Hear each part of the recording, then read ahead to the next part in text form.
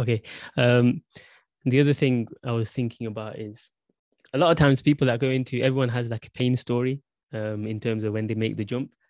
I was on like one of these Muslim companies. They teach you how to make online Muslim business, right? Recently, and part of the sales thing was like pain points about not getting enough time for Jummah and stuff like that. One thing I want to emphasize is touched on at the start is like if you're young, you can make do with it, but try and visualize the pain points to motivate yourself, because otherwise you can get a bit too comfortable, Yes. and then you might not even feel that. You have to feed that motivation. What would you say for you? I know you mentioned like the first day you went for Salah when you started working. So did your planning start then? What was like in terms of the way you thought about it? How did you go through the steps? Like you always had it in your mind to work towards it, or was there like a specific moment? I think for me, I've always been the sort of person to um, challenge myself more and more.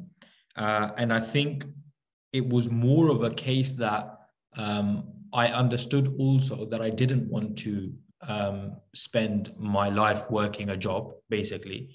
I didn't want to be 50 years old, Allah Mustan, if Allah even allows me to live that long, but I didn't want to be 50 years old and my child says, what's the best memories you've ever lived?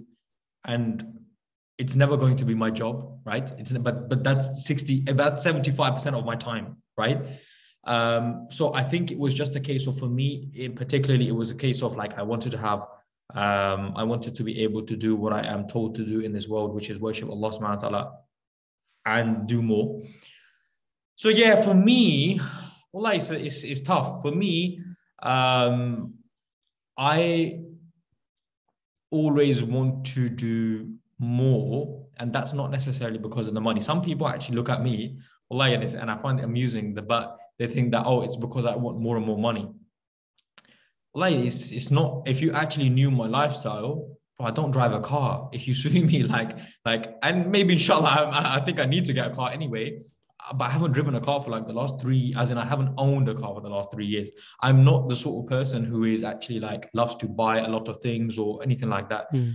But I enjoy it and I see it more of a enjoyment. So, I'll set something up and 4 months later I'd be like, oh yeah, okay, that's set up now. Now I want to set something else up. So I think it's something that I enjoy more than anything.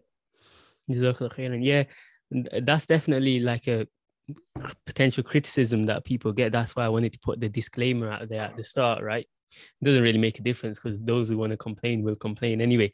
But I don't know if you've heard of, I know you're Pakistani, so you might have heard of Azad Jaiwala. Yeah, of course. So he has that same thing. I love his content. He's getting very big now. It's all Urdu focused and stuff like that. But he often tries to emphasize that because people have that mindset of like money is evil kind of thing, but it's how you use it. Yes, of course. And yeah, so and then the next thing that I wanted to kind of move on to is at the very least having multiple sources of income. It diversifies your risk, isn't it? Meaning yes. Diversifies your risk and your rizq by the will of Allah, right? Because otherwise you're dependent. If you're on one source, like one manager has control over your whole livelihood, I call it like an integrity buffer. You're going to be much more likely to do certain things that you might not be 100% comfortable with because your whole life depends on it, kind of thing, right? Yes. Well, it doesn't. It depends on Allah, but how we think sometimes. So that's definitely another point that we should mention.